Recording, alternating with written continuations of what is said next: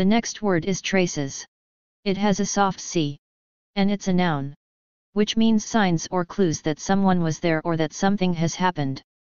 For example, he found some traces of the thieves. The girl left several traces on the snow.